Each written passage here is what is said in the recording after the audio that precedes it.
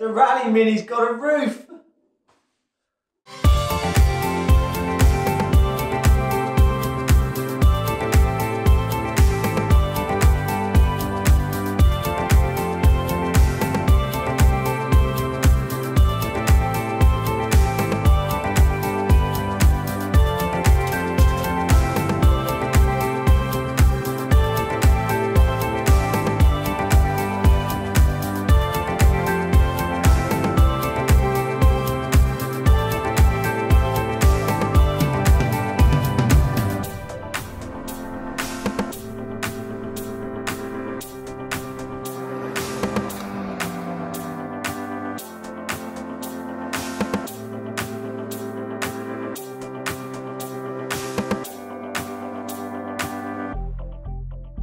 Now, I do like watching YouTube, and one of my favourites is Matt Green. For those that have been watching my channel for a while, especially back on the old Bernie episodes, you will remember that I did a bit of a parody on Matt ages ago. So I managed to catch up with Matt at IMM 2019, and we got talking about the roof and his Mark 1 restoration where he replaced his roof with a heritage panel. He learned an awful lot from it. I learned an awful lot from watching the video, and during that event, we came up with a plan of doing a collaboration where we fit this roof. Here we go. So let me explain where we're at. So this car was an ex-rallycross car, and they wanted to lighten it as much as possible. So what they did is they chopped the roof off, leave a couple of inches, and then bonded on a glass fibre roof with a few little spot weld, not spot welds, what are these? Pot rivets, just to keep it in place. There you go, there's a bit of glue as well. Now I can't run a glass fibre roof in stage rallying. I'm allowed a glass fibre bonnet and a glass fibre boot, perspex windows, and that is it. So I've got my second hand roof over there. Somehow I need to fit it.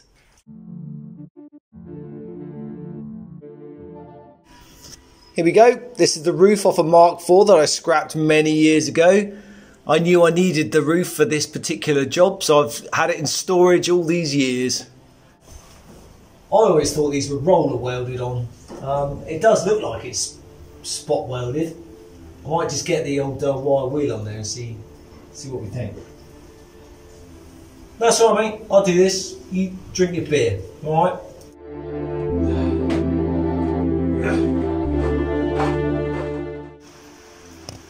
So how I'm doing this is I'm going across it with a grinder to make the metal as thin as I can, and then yeah, just rolling it along, and then afterwards cleaning it all up, cleaning up those little dots. But I've kind of got into this technique where I can turn it, pop out that. There's one. Ooh. There's another one. Ah.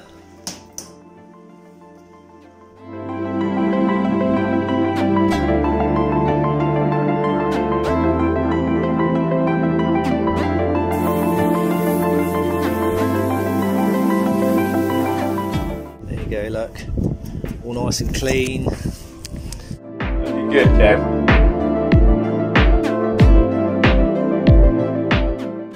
I genuinely think this drip rail's got to come off, hasn't it? I mean, it's started to corrode, and also where we're going to spot weld it, it would be going through. Yeah, it's never going to work because it won't spot weld through rust, will it? No. No, that's cool, mate. I'll do this job. You help yourself to a beer, alright?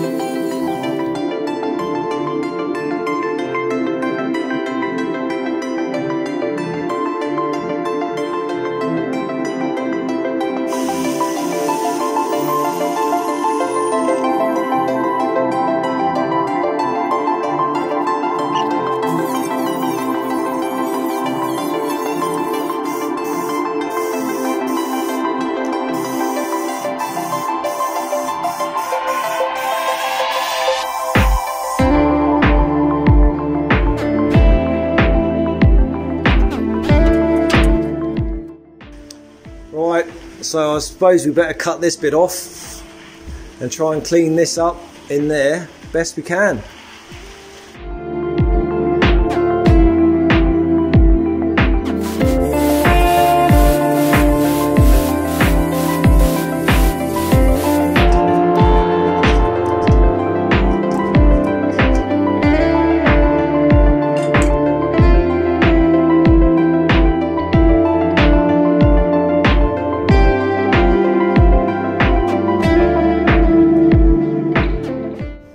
Right, that's it. It's ready, mate. You ready to do your thing? There we go. Well, okay, that's not exactly what happened. I just thought it'd be funny to do some stellar gags because, you know, it's Matt. What really happened was we settled on the date for this collaboration a week ago, and I had done no prep to the shell as far as the roof is concerned at all. So, including one day off, I spent all my spare time doing all that prep, getting it all ready, and then Matt came down on a Saturday morning to do the spot welding. Let's see how that went.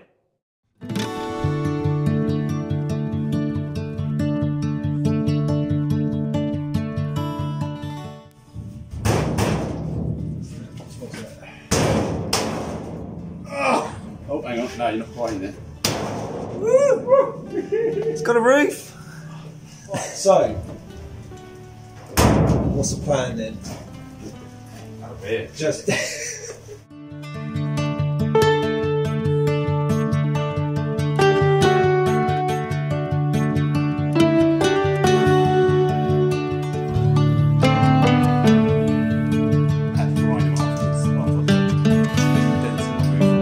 Yeah, I saw when I was watching your video.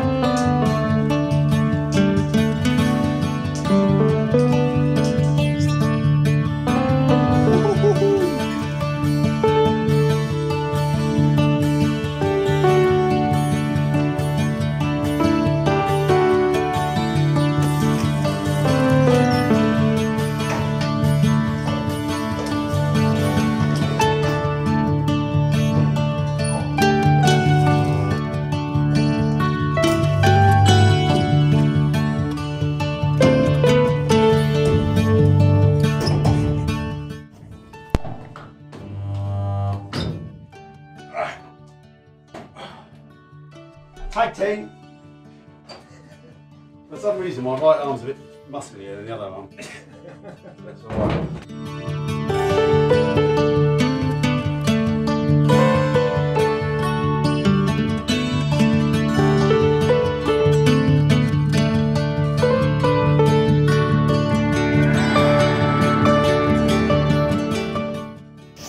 I have just thought of something though, because obviously this is a Mark 1-2. Oh, the gut a little bit. Yeah, with the drain holes, but I can file that out later. Yes. What was I going to say? Oh yeah, the purists are going to love this. I had to cut off the drip rails. I told him not to. I said install them, next factory. Yeah. Nah, you've got to take them off. You can't do it, can you? No. There's no way. Then you don't have to go to berserk. If you want to ever put them back on, you don't need a spot weld every centimetre of bloody old. No, that's right. And I think Machine Mart. No, who is it? Not Machine Mart. Machine. M-Machine. Yeah, they make them, don't they? Yeah. And I can just whack them on. I might do it because I'm saying on my Mark 1, I don't know the story of drip rails in the history of the Mini. My Mark 1 doesn't have drip rails, and that's 1967. This is 1968. Had drip rails. I know early Mark 3s had drip rails. Yeah, I don't know. Most of what's left in the factory, you know. It probably is, isn't it? I think. 64 did. You know, you'd only swear that they didn't ever had them, and it's like, well, added them, but yeah. I do know a lot of. I've talked to a few body shop guys from the past, and they said they used to remove them in the 70s because they were just rust. Yeah, I'm So probably that's the case with that one. Off, you know, yeah, anyway, I wouldn't be surprised.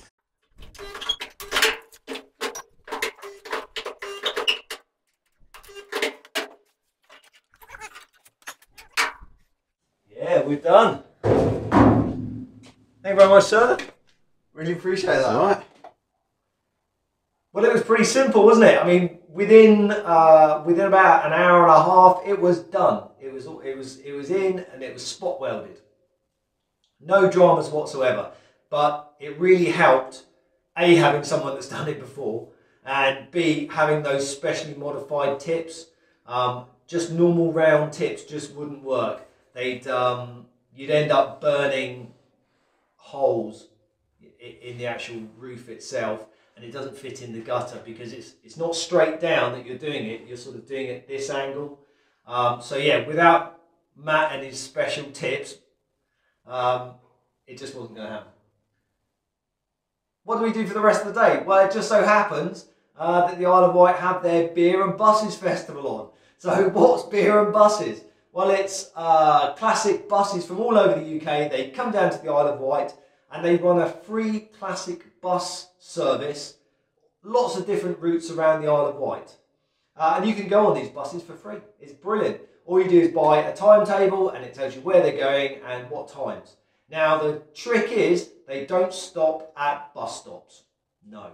They stop at pubs. Yay! So they literally stop at every pub on their way round, and you can jump off, go in, have a cider or a beer, catch the next bus, go to the next pub. It's literally a week-long pub crawl on classic buses.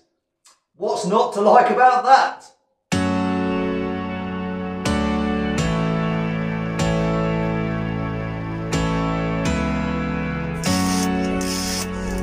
Thank you very much, sir. I want that number plate for my Mini.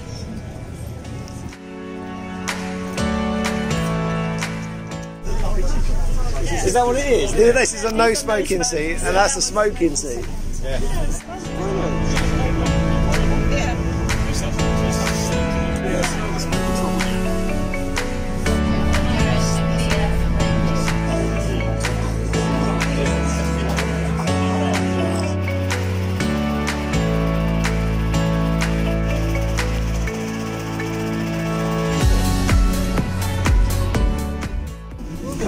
So where are we going now? Right, Bus Museum. Bus Museum.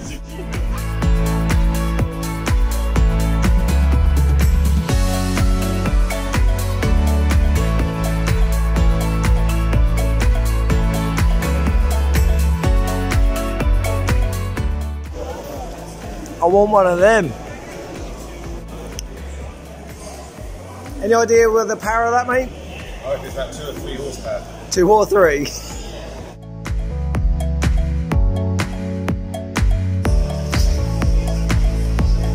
Are the windscreen wipers affecting your OCD? Yeah.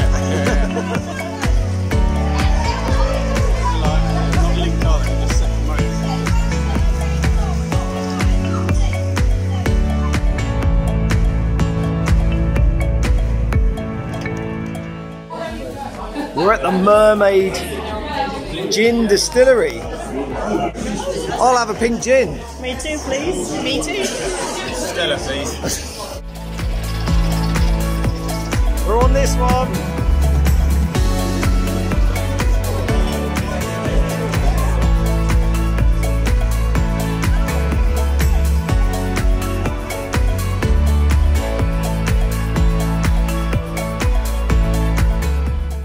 A 1953 Leyland.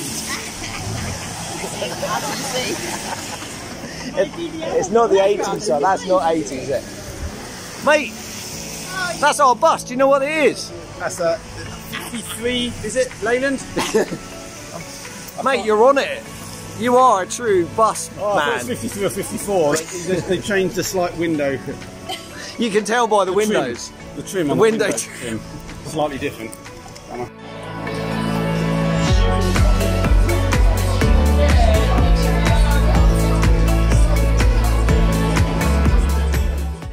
Oh wow, look at this. This is like 80s amazingness. It makes me want to have my 80s mullet. It does feel like I'm on a rave bus. A rave, I'm just coming back from the nightclub or so. I'm off to, yeah.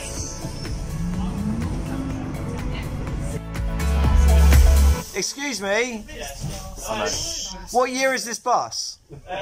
Registration 1997, but actually built in 1996. Thank you. It is 90s. Gotta be accurate. Well, thank you very much, Matt, for our first ever collaboration. I'm chuffed to bits with it. The rally car's got a roof. You know, I was very tempted to bodge it in many ways, maybe off camera and things like that, but I thought, no, Matt's done it properly. I need to do it properly.